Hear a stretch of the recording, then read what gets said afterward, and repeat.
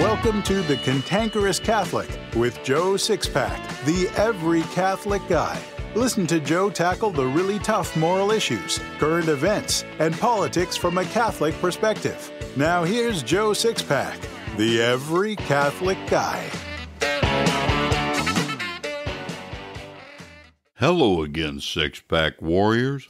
Welcome back to The Cantankerous Catholic, episode 183. I believe in God, the Father Almighty, creator of heaven and earth, and in Jesus Christ, his only Son, our Lord, who was conceived by the Holy Spirit, born of the Virgin Mary, suffered under Pontius Pilate, was crucified, died, and was buried. He descended into hell. On the third day he rose again from the dead. He ascended into heaven and sits at the right hand of God the Father Almighty. From thence he shall come to judge the living and the dead. I believe in the Holy Spirit, the Holy Catholic Church, the communion of saints, the forgiveness of sins, the resurrection of the body, and life everlasting. Amen.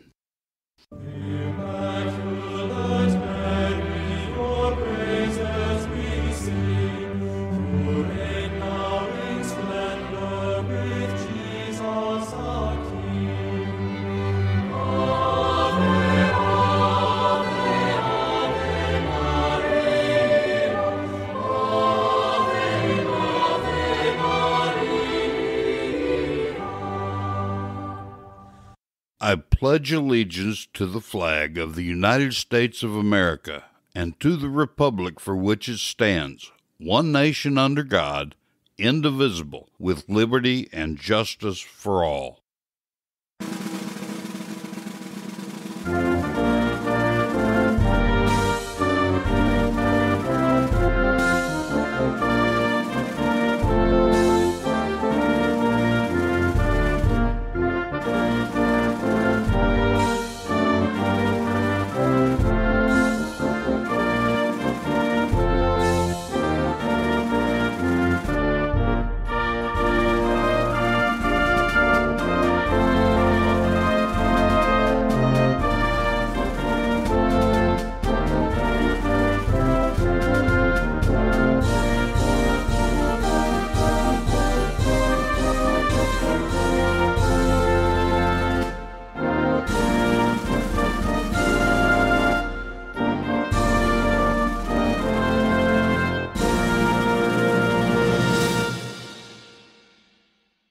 We listened to a bishop, a priest, and assorted layman about Catholic masculinity. In this episode, we'll hear from a seminarian.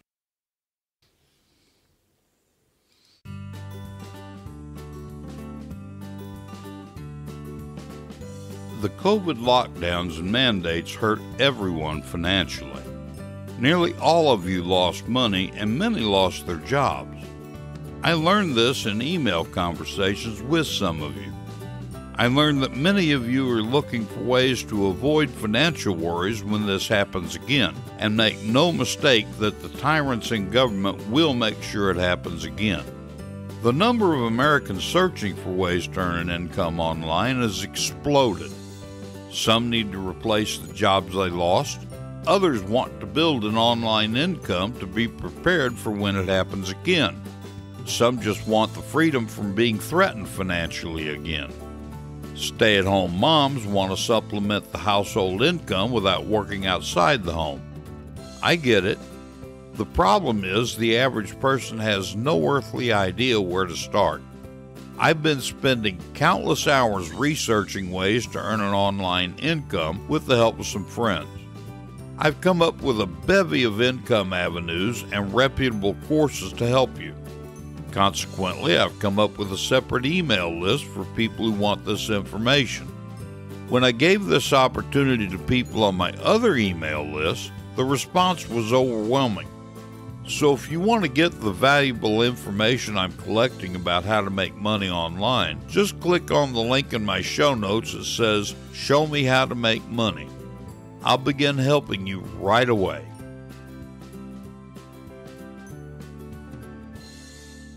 Christopher McGurn has been on the show before talking about a different topic. In this short interview, he's going to give you his take on strong Catholic masculinity. Everyone we've interviewed this month has pointed to Jesus Christ as the epitome and best example of genuine manhood. They point to him not as the gooey, warm, fuzzy people like to make him out to be, but rather as a realistic perception of our God and King.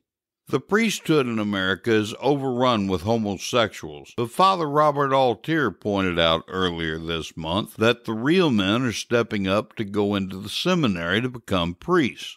Christopher McGurn is one such man. I hope you enjoy what he says and renew your hope for the future of the priesthood because of men like him.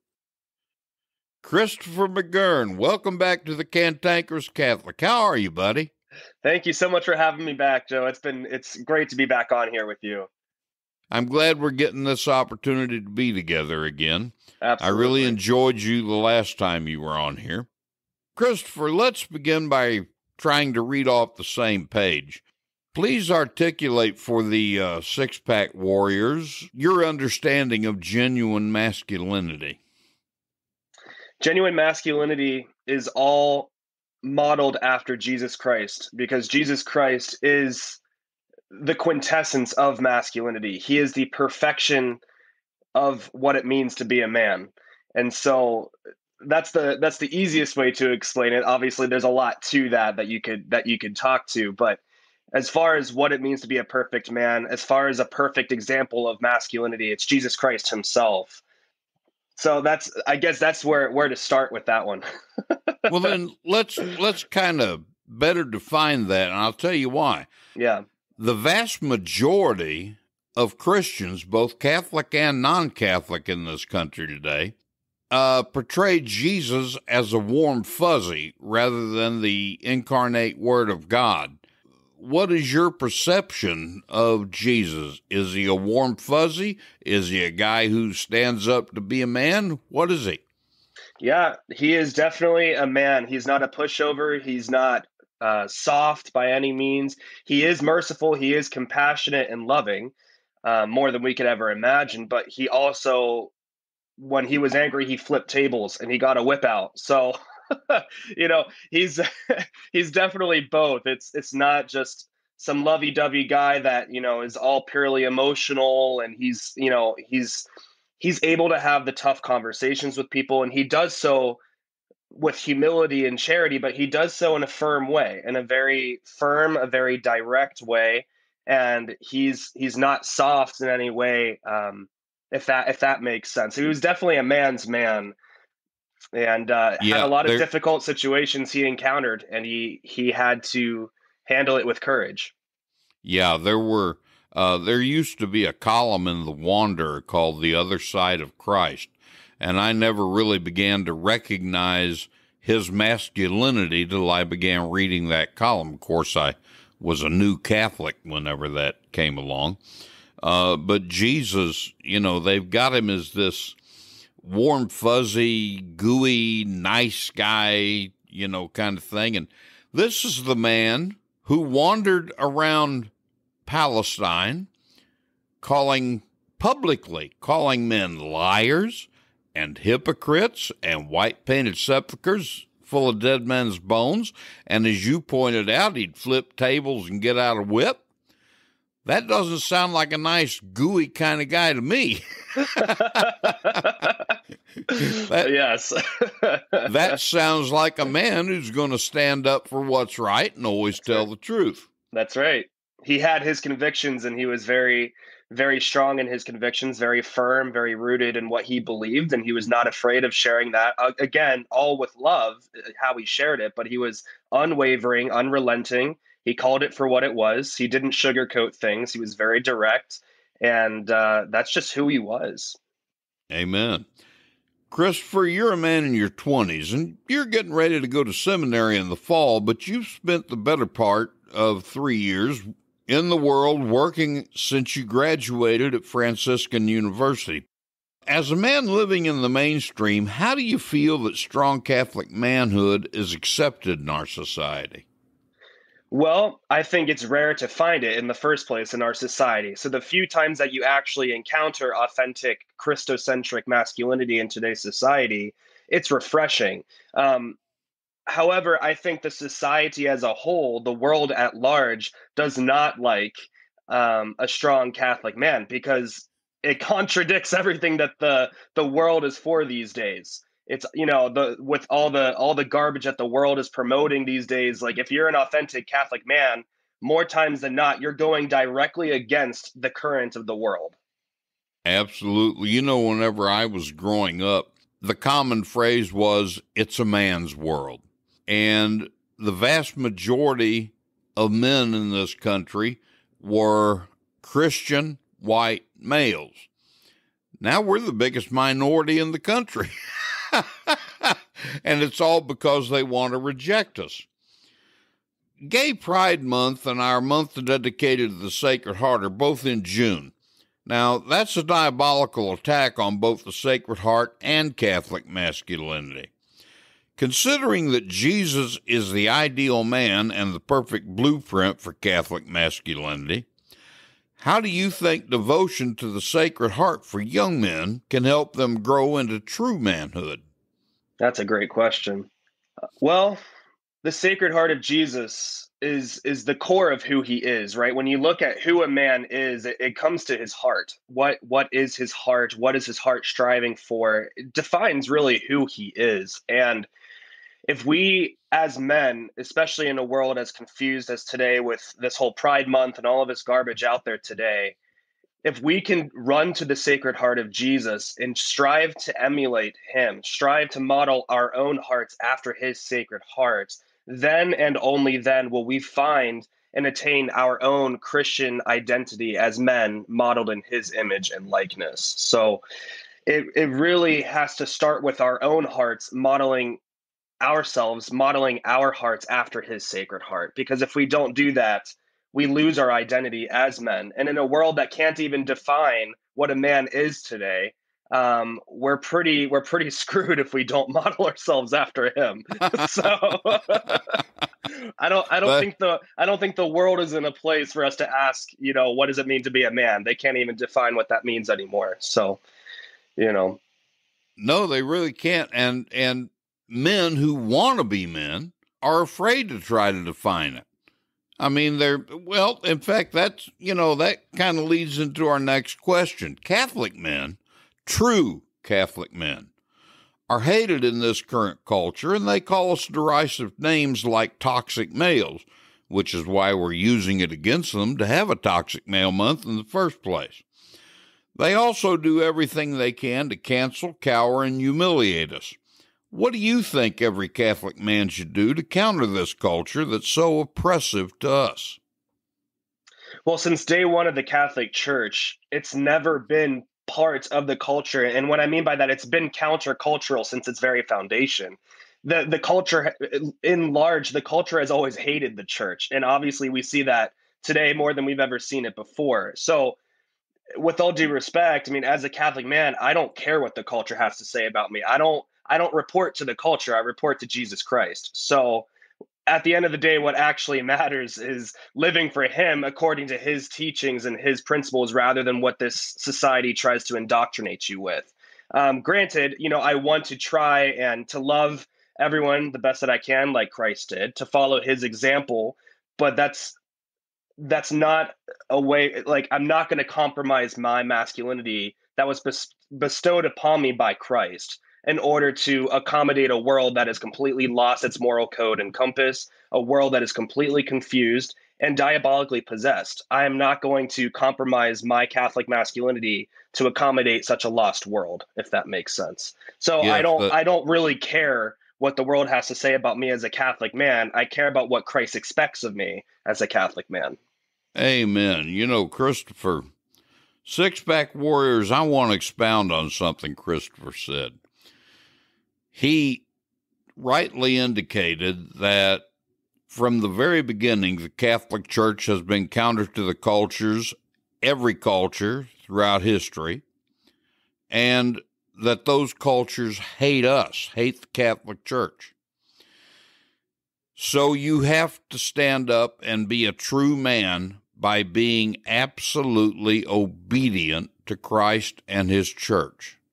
What that means is not caring whether you offend someone with the truth, not caring whether someone doesn't like it when you speak the truth, not caring if they try to cancel you or shout you down when you speak the truth. Because as Christopher said, at the end of the day, you have one person to be concerned about and report to, and that's Christ. Christopher, I thought that was an excellent answer. I think you're going to do well in seminary, buddy. Praise God. May he be praised. Okay, and I'm hoping you're making a great priest too, because if I have my way, you'll have a mentor and someone to kind of help you through who is rock solid. And we expect you, of course, I'm hoping to have you on the show some more while you're in seminary. Absolutely. But we're hoping to have you here after you've celebrated your first Mass. That would be so awesome. I would love that. That would be an honor for sure. Christopher, we're running a hot clock today. Things are a little hectic on this end. So I really appreciate you having been on the show today, and we're looking forward to having you again. Thanks again for having me, Joe. It's always a pleasure to be on here and just be able to talk about our Lord Jesus Christ together. It's always an honor and a privilege. So thanks again for having me, and I really hope and look forward to coming on again. I'd love to do that. Okay, Christopher. God love you. You too. Thanks so much. Okay, bye.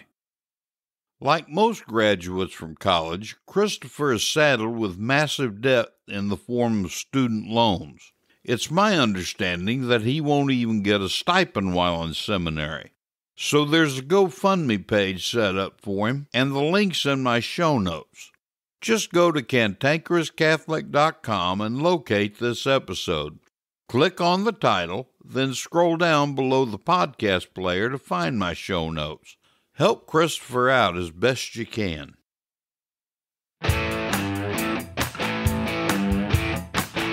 I know that many of you either have an unhealthy weight problem or know others who do. I'm excited about what Aweber is doing for me on weight loss, and that's why I'm sharing it with you here. Full transparency though, Aweber claims to have an effect on your energy level, making you feel more energetic throughout the day. I haven't noticed that benefit, but everyone's different. You may have more energy, but I haven't. What I have had is a weight loss of about 20 pounds in the 2 months I've used Aweber. You may not have results as good as I've had, but yours may be even better. Of course, it may not work for you at all. Who knows? I can only tell you what Aweber is doing for me. So if you've got a problem with your weight like I've had, you might want to give all-natural Aweber a try. Just click on the Aweber link in my show notes to see the same video I watched. I'm glad I watched it. Watching it led me to the only way I've been able to lose weight in recent years. I should tell you that due to the supply chain crisis, it took me 3 or 4 weeks to get my order of Aweber. By the way, I'm so sold on this product that I've acquired a 6-month supply.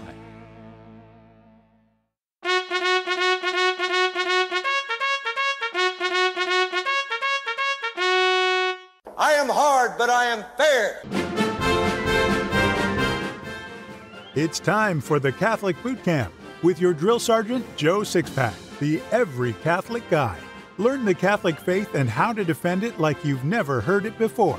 This boot camp is tough, so there's no political correctness, no spirit of Vatican II, and no namby-pamby platitudes. Drill Sergeant Joe Sixpack, the Every Catholic Guy, will prepare you for spiritual war. Now here's Joe Sixpack.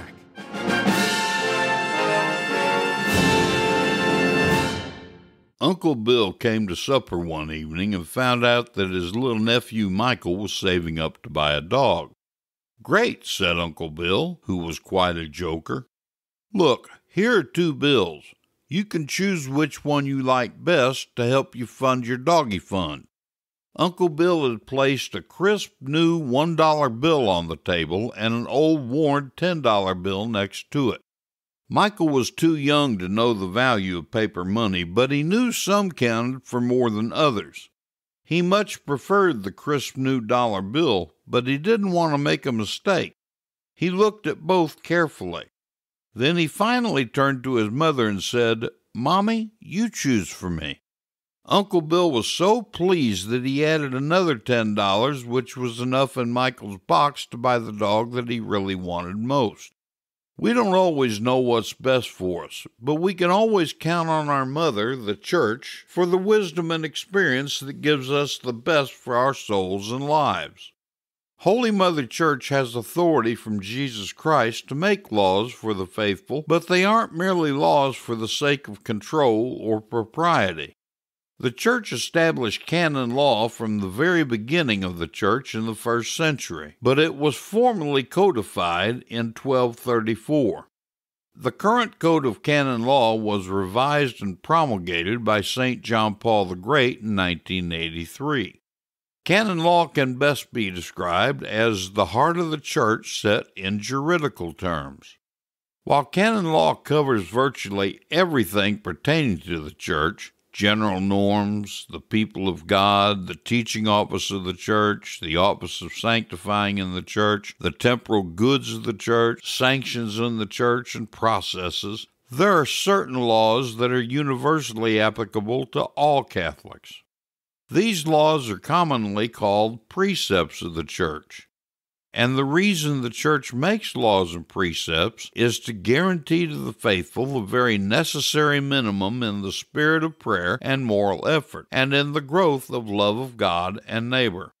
All Catholics are obliged to keep the Church's precepts under pain of sin. Let's take a look at those precepts to which we are all obliged to keep. Number 1, you shall attend Mass on Sundays and holy days of obligation.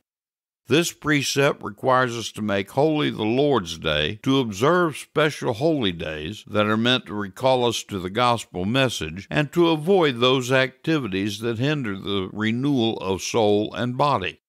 Failure to attend Mass on Sundays and holy days of obligation without being excused for a very good reason, such as too sick to get out of bed or caring for someone else who's too sick to go to Mass, that's a mortal sin. Those who are required by an employer to work Sundays and holy days may fulfill their duties by attending the vigil Mass for those days, but they still must take another day for rest. Anyone who arrives late, normally thought to be after the opening prayer, or leaves early, any time prior to the final blessing, doesn't fulfill the Sunday or holy day of obligation and therefore commits mortal sin. 2. You shall confess your sins at least once a year.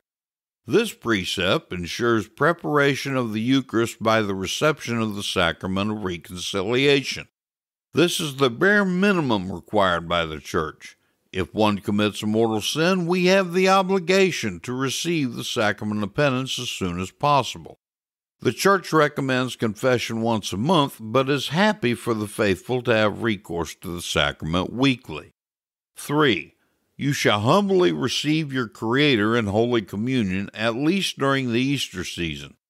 This is called our Easter duty, and we must fulfill it under pain of sin between the first Sunday of Lent and Trinity Sunday. In order to fulfill the Easter duty, you must actually make the intention during Lent or the Easter season for one communion to be that obligatory reception of the Eucharist. 4. You shall observe the days of fasting and abstinence established by the Church. There are only 2 days in the United States, Ash Wednesday and Good Friday. All Fridays of the year are days of penance, but only the Fridays of Lent, beginning the Friday after Ash Wednesday, are obligatory under pain of sin. On Fridays outside of Lent, we are to perform some act of penance, at least as sacrificial as abstinence, or abstain. Intentional failure to observe these obligatory days of fast and abstinence is a mortal sin. 5. You shall help provide for the needs of the Church. This means the faithful are obligated to contribute to the material needs of the Church, each according to his own ability. In other words, don't be stingy with the Church. Statistically, only 10% of parishioners pay for 90% of the church's expenses, and that's not because the 10% are wealthy Catholics. 6. The faithful are to observe the marriage laws of the church and to give religious training to their children. In other words, Catholics are to be married before a priest or deacon and 2 witnesses. And divorce and an attempt at remarriage is forbidden, a mortal sin. Furthermore, parents are strictly obligated to see to it that their children know, understand, and practice the Catholic faith, which means parents themselves are obligated to know, understand, and practice the Catholic faith. And no, this obligation is not met by sending your children off to religion classes in the parish or at school. Canon 226 is very clear about this. 7. The faithful are to join in the missionary spirit and apostolate of the church. This means we're all obligated to share the gospel of Jesus Christ as handed down by His church. This doesn't mean you have to become a lay evangelist, but you do have to give witness to Christ and His church among your friends, neighbors, and co-workers.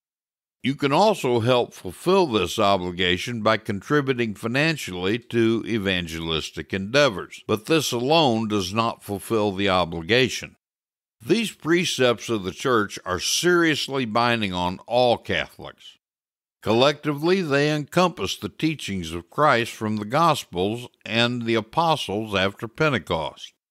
If we fulfill these precepts as we should, we can expect Jesus to be pleased with us at our particular judgment. Intentional failure or slothful failure to fulfill these precepts, well, the particular judgment would not be the happiest time of your existence. If you're taking any prescription medication to control diabetes or even pre-diabetes, new studies from Italy and New Zealand show that type 2 diabetes and pre-diabetes can be managed or possibly even reversed if you know how. While most medications can keep the symptoms of diabetes at bay, they don't actually treat the root cause of the problem. So before you resign yourself to being hooked on medication for life, you've got to see a video about GLUCAFORT. The link is in my show notes. I've been taking GLUCAFORT for 2 months and it's had a dramatic effect on my blood sugar number. My primary care physician is amazed. So do what I did. Watch the video, then order the package of all-natural GLUCAFORT that's right for you by clicking the GLUCAFORT link in my show notes. The Catholic Church is 2,000 years old. A lot of wisdom is gained over 2 millennia. Each week we'll share some of that wisdom with a Catholic quote. So here's this week's Catholic quote. This week's Catholic quote is from St. John Paul II. He said, "Life with Christ is a wonderful adventure." I believe a really great way to teach the faith is through stories, parables, and anecdotes. So here's today's story. Back in the 1950s, a caretaker of a cemetery noticed a man praying at a certain grave each week. In the summertime, he would put flowers on the grave. The caretaker asked the man one day, "Who's buried here that he should get so much of your love and devotion?" The man replied, "This is the grave of a very dear friend of mine.